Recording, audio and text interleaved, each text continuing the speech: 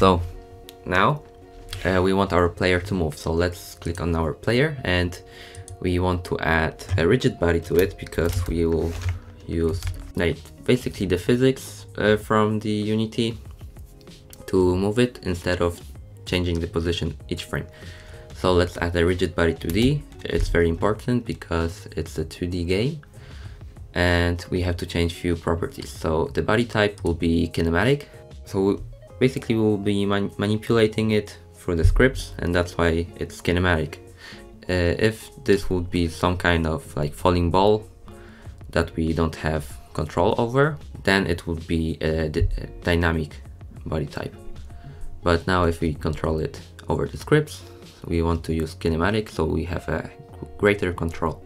Okay, so next thing we want to do is check the useful kinematic context, and we will not discuss it now, but thanks to that we will be able to collide with the other walls, so we can bounce off them.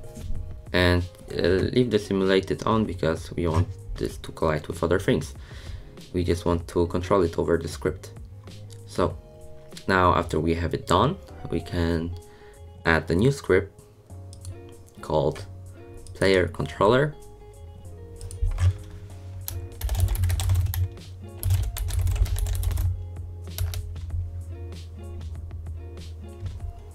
So this script will be responsible for moving our player. So let's double click it and let's open it.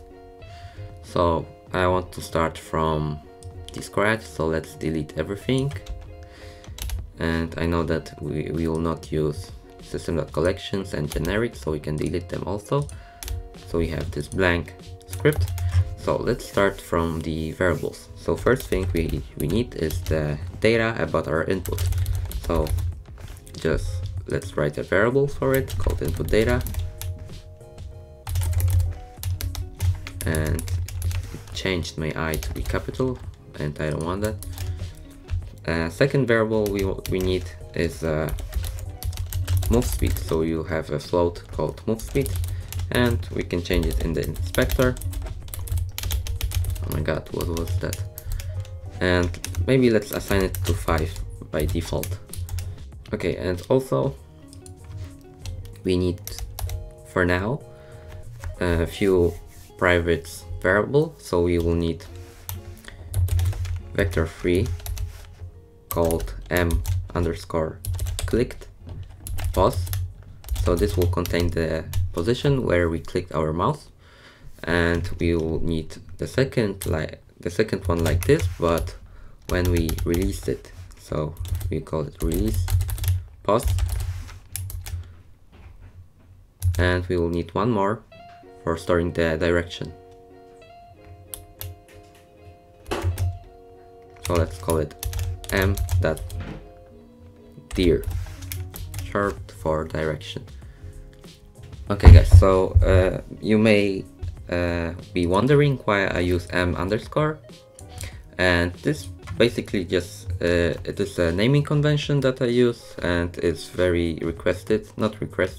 recommended by official language name conventions by Microsoft.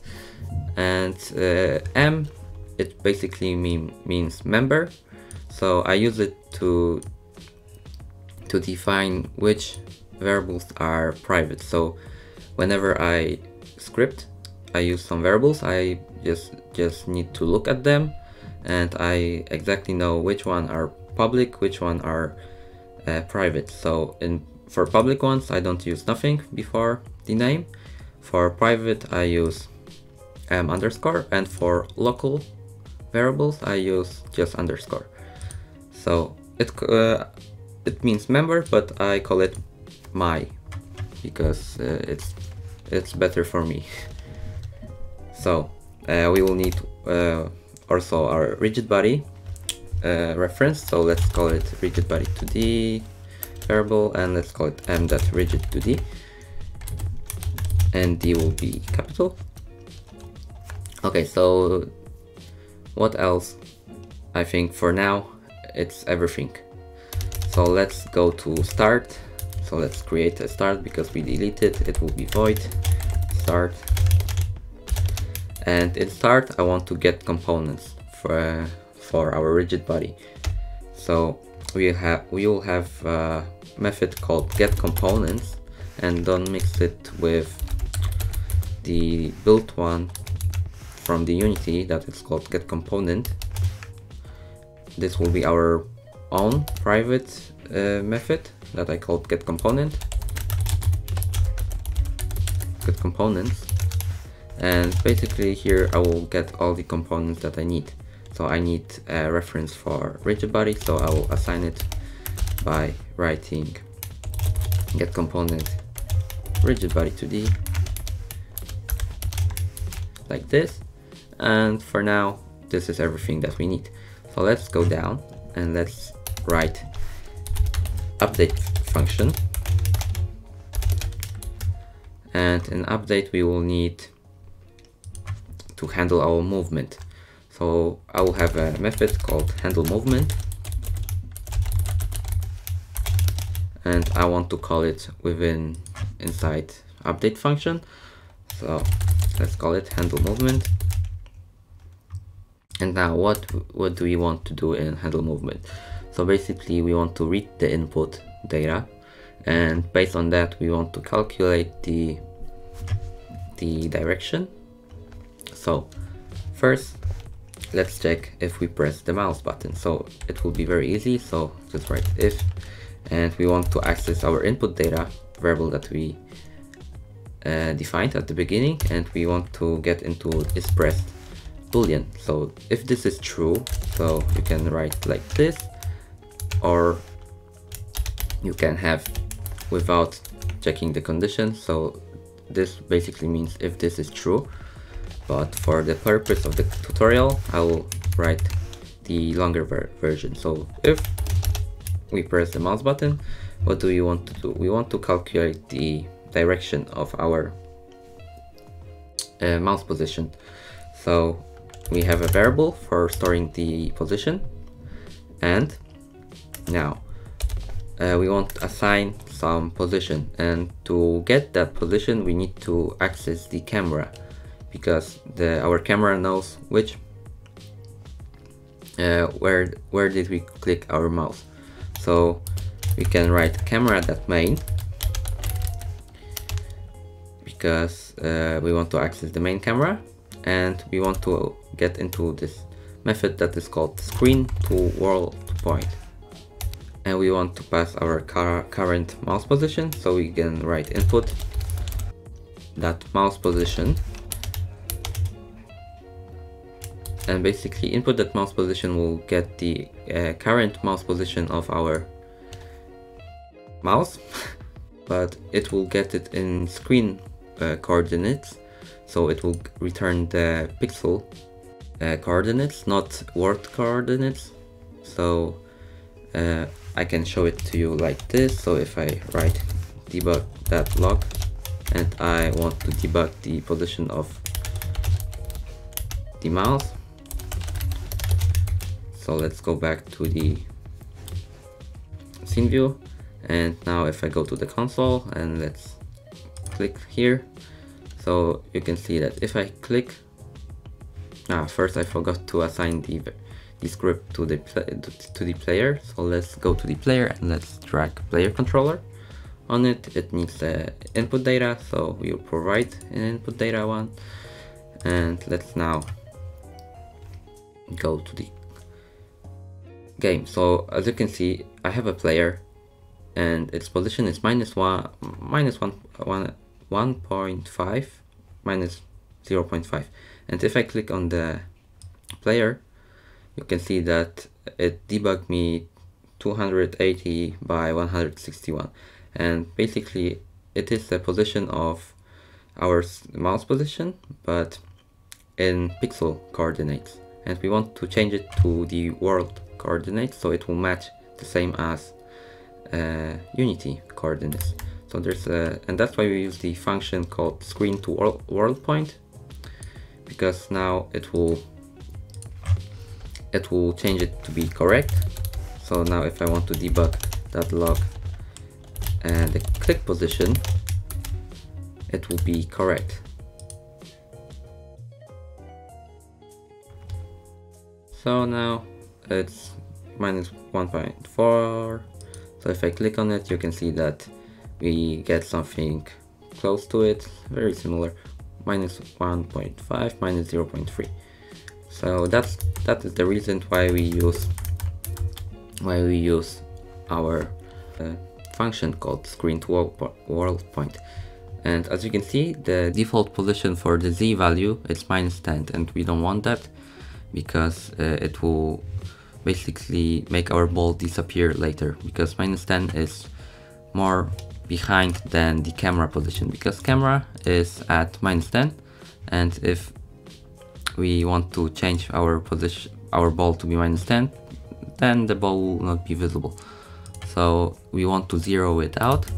So that's why after we define the click position, we want to write m.click position.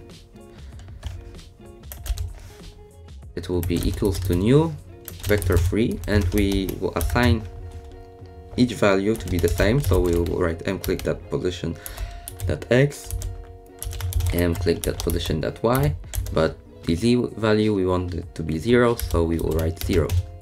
And now we will have the correct position.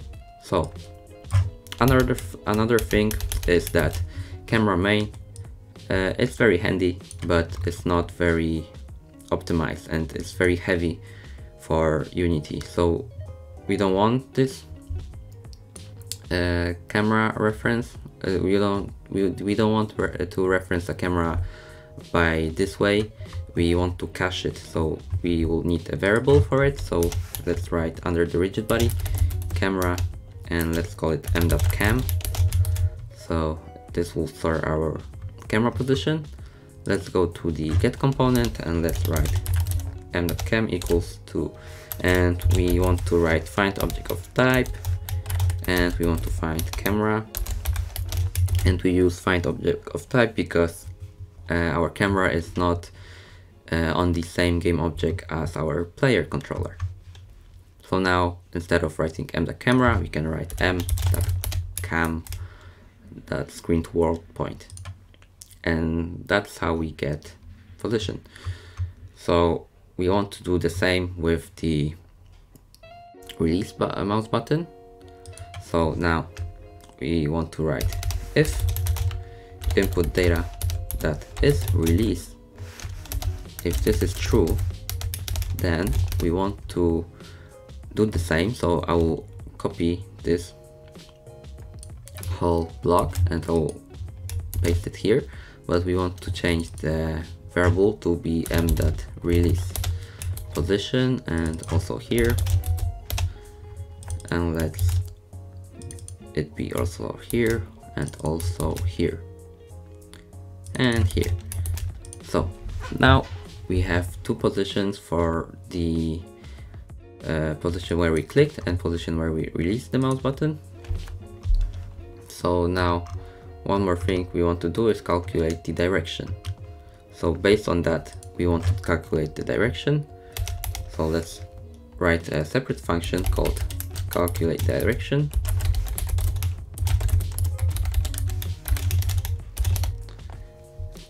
And now we want to assign our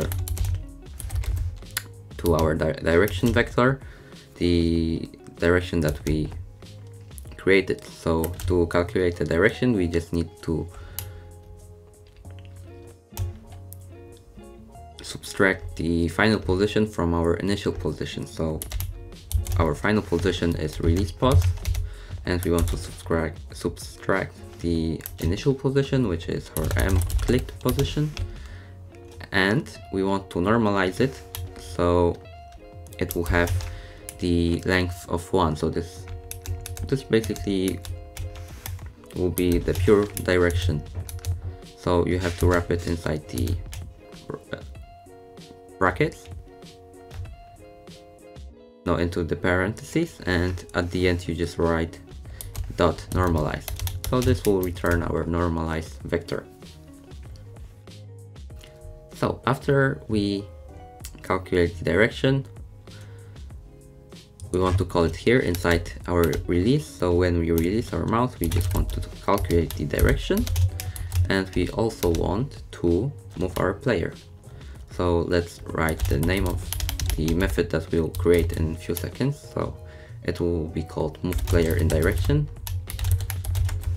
and dir is short for direction because I always like to write that way, or maybe this time I will write direction. So now let's copy the name. It will be a void type, so void move player in direction, and we just want to add change the velocity of our rigid body. So let's access our rigid body variable, and let's write velocity, and we want to assign the direction that we created, so it will be m.direction, and we want to multiply it by the speed variable that we created at the beginning. So now we have, this will basically move our player. So let's go back to the project view and let's see how it works.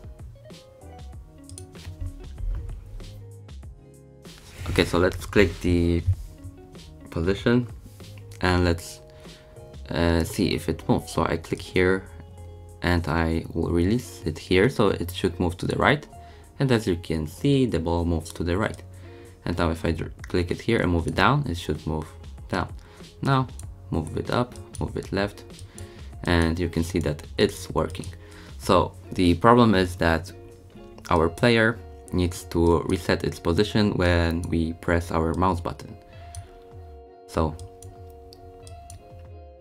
we will do it in the next part. So thank you guys, and we will see you, I will see you in the next part.